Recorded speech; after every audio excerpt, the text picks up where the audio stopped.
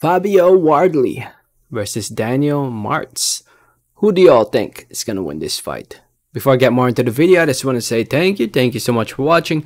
Please subscribe for more boxing and please hit that like button. It helps out the video, it helps out the channel.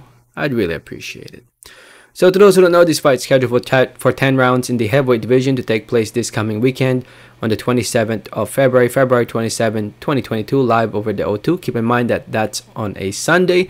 Fight will be taking place in the undercard of the Lawrence Okolie versus Mikhail Chislak fight to be shown live around the world on the Zone, except for in Australia and New Zealand for whatever reason. So tune into the Zone if you wanna see this fight.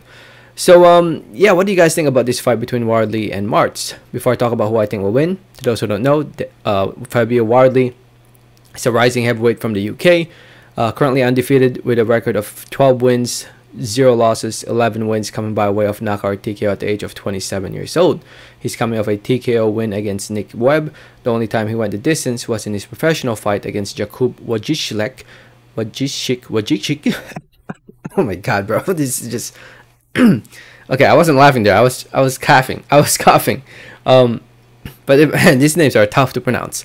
Anyway, Wardley is coming off.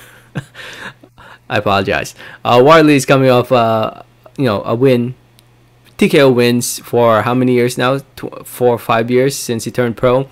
He's been stopping all these opponents, and now here he is.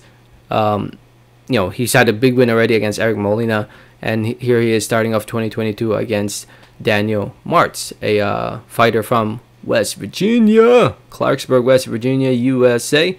20-9, 1 draw, 17 wins, coming by way of knockout TKO. Just passed by there a couple last week, actually. Last week, went there last week. Anyway, or a couple weeks ago, actually.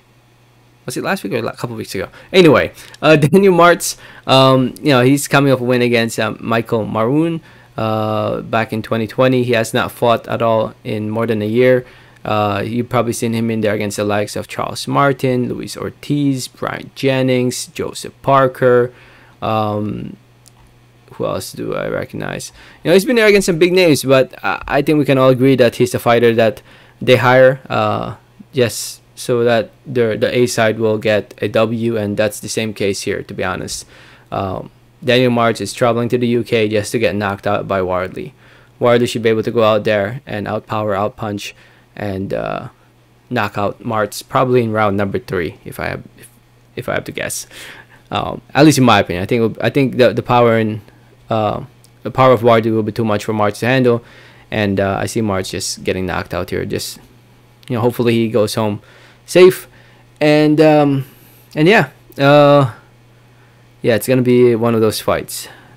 It's gonna be one of those fights. The A side will win, but I hope it would be nice to see Martz get a big win before he retires. How old is he now?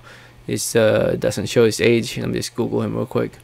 Yeah, it does not show his age here. Let's go. Yeah, doesn't show his age, but I'm pretty sure it's almost. He should be in his late 1990. So he's 32, turning 32 this year.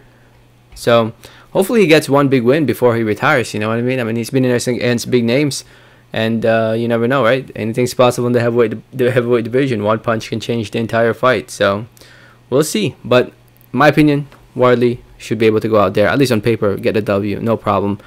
Let me know your thoughts. Thanks for listening. Thanks for watching. And like always, have a great day. Alright, thanks.